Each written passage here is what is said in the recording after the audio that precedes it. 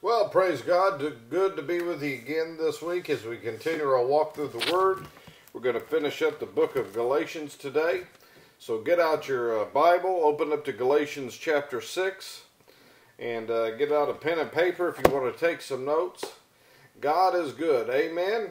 Amen. God is good. No matter what you're going through, God has your back. God has your best interest in mind. He loves you. So don't ever feel that you're alone, even if you have no family members, no friends to support you. The creator of the universe, the one who created it all, loves you, cares for you, and he has your back. Amen. Well, let's pray before we get started. Lord, I just thank you in the name of Jesus. I thank you for your word. I thank you for the anointing of the Holy Ghost. I ask that you just anoint me to speak and teach what you want to be spoken, and anoint those that are listening, either by choice or by accident. Anoint them to receive a rhema word, a right now word that will speak to their lives. And I ask this all in the mighty name of Jesus. Amen. Open up your Bibles to Galatians 6. There's only one Galatians. Galatians 6. And we're going to look at verse 14. Now this is the Apostle Paul speaking by unction of the Holy Ghost. But God forbid that I should glory save in my denomination. No, it doesn't say that. Save in my works. No. Save in the cross of our Lord Jesus Christ, by whom the world is crucified unto me, and I unto the world. For in Christ Jesus neither circumcision availeth anything, nor uncircumcision, but a new creature. And as many as walk according to this rule, peace be on them, and mercy, and upon the Israel of God.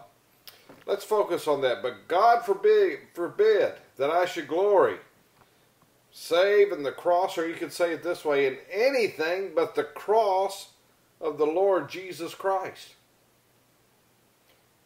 Everything that you and I have as a believer, our salvation, all the benefits that come through our salvation, including healing, including the baptism in the Holy Ghost, including prosperity, including peace, including supernatural joy, on and on and on it goes. All the benefits that come to you and I are a result of what Jesus did at the cross.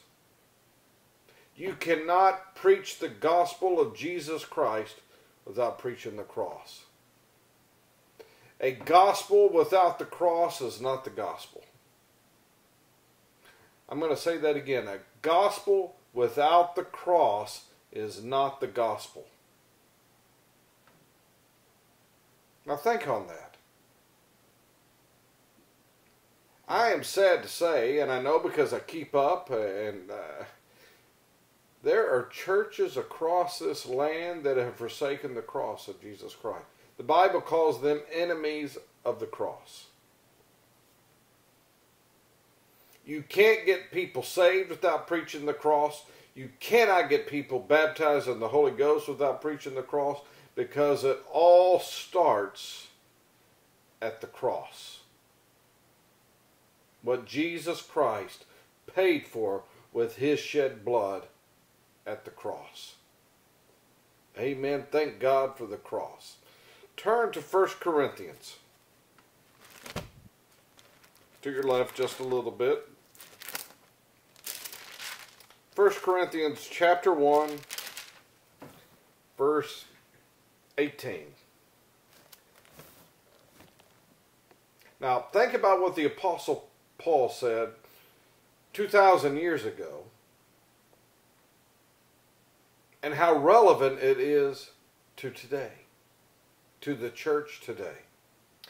For the preaching of the cross is to them that perish foolishness, but unto us which are saved it is the power of God.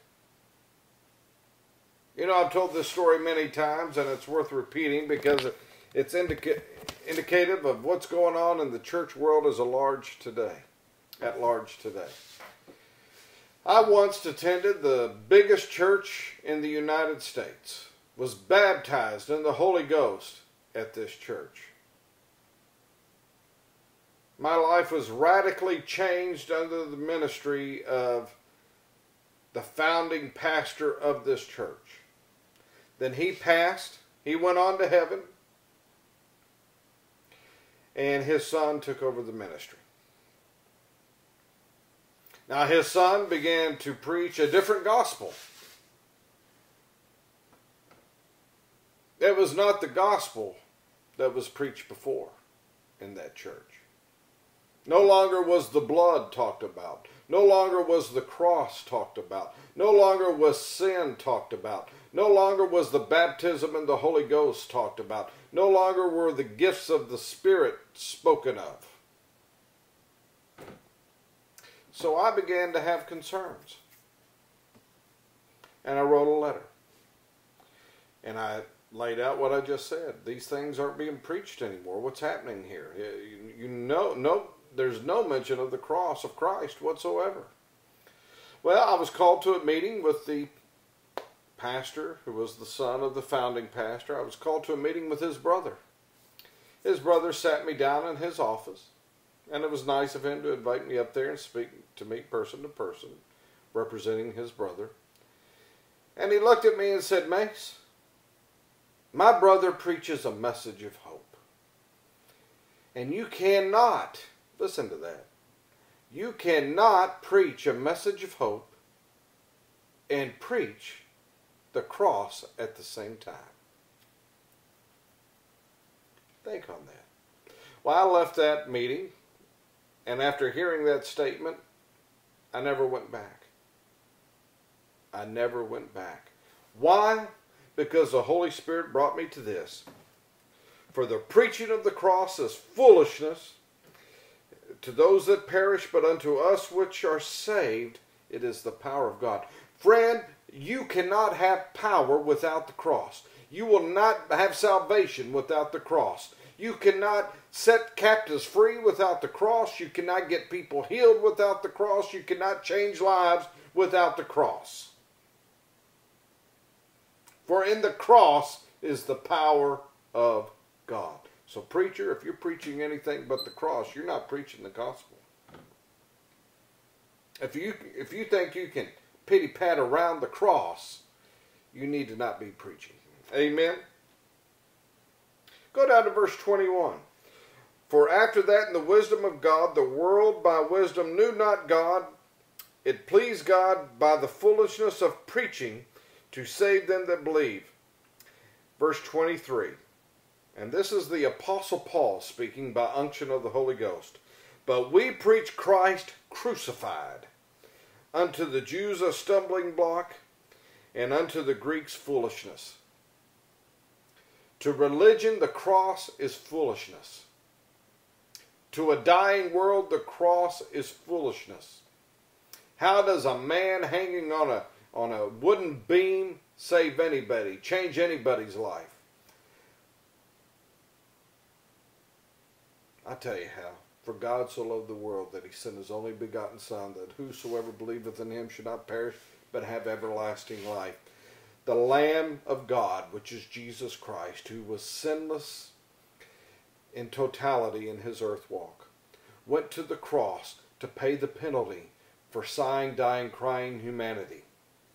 He sacrificed his life for mankind so you and I could be saved. So we could be bought back from the devil. And that happened at the cross. Amen. At the cross, I surely saw the light. Amen. Don't ever denigrate the cross. Thank God for the cross of Jesus Christ. Thank God for the cross of Jesus Christ. Amen. Amen. Well, friend, I love you. God bless you. Go to church this week. Say your prayers. Spend time with the Lord every day. Spend time in reading the Word every day. And know this, if I don't see you around town, I'll see you.